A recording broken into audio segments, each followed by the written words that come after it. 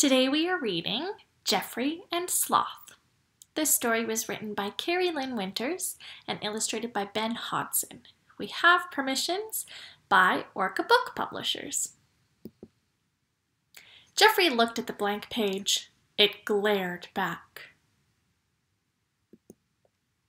He tried to write, but he couldn't think of something to write about, so he doodled instead. His ideas came slowly. He found himself sketching a round-bellied, long-armed sloth. "Focus on the words," Geoffrey muttered to himself.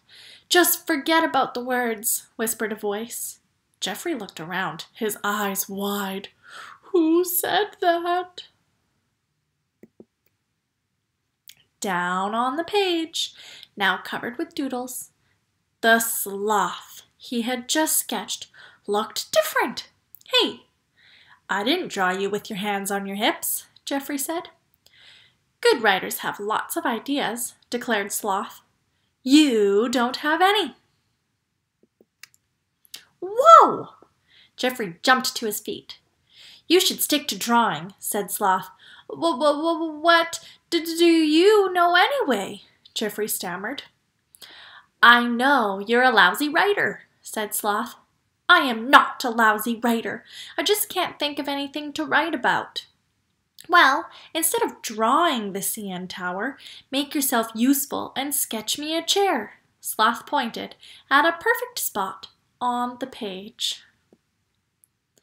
Geoffrey sat down and did as he was told. He drew an overstuffed chair. Sloth relaxed into the chair. "This is good, but a pillow would make it even better. Draw me a puffy pillow." Geoffrey drew a pillow. "Now sketch me a cozy blanket." "Arrgh," Geoffrey said. "I'll never finish my homework at this rate." Sloth laughed. "You're right," he said. "It is taking forever, so do something you're good at and draw me a blanket." What do you think's going to happen? Do you think he'll draw him a blanket? Or do you think he'll keep writing?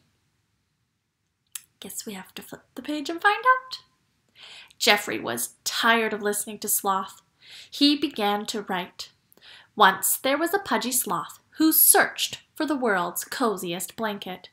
"Who are you calling pudgy?" Sloth said. Geoffrey ignored Sloth and went on writing.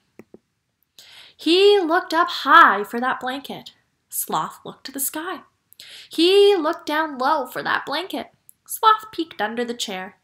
"I sure would like that blanket." Geoffrey now realized what was happening.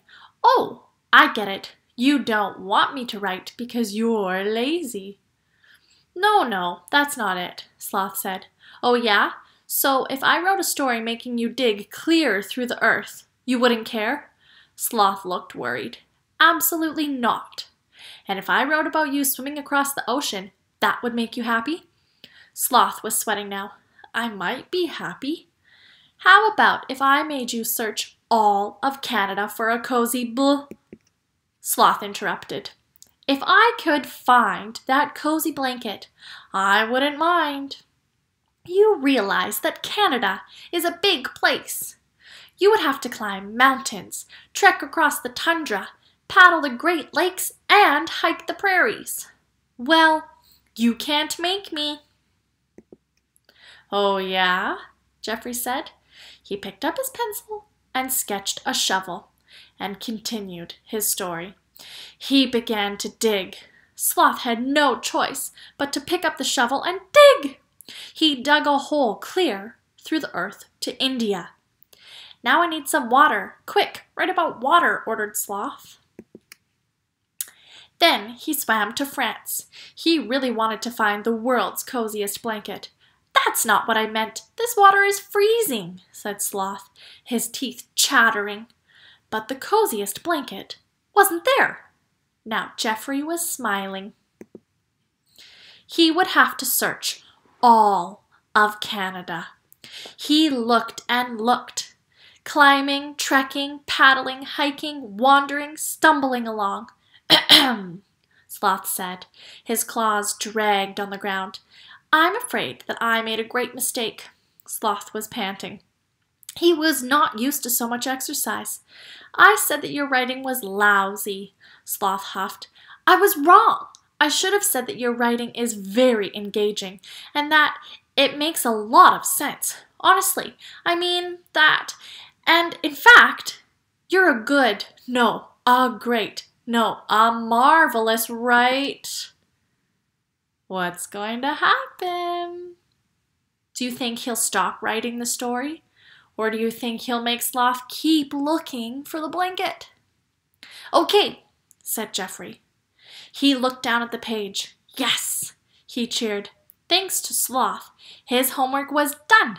Geoffrey beamed as he sketched a blanket and wrote. And finally, the very tired Sloth found the world's coziest blanket, wrapped himself up in it, and fell fast asleep. At least for that evening. That's the end of this book. I hope you liked it, and I will read you a book again soon. Bye, grade ones!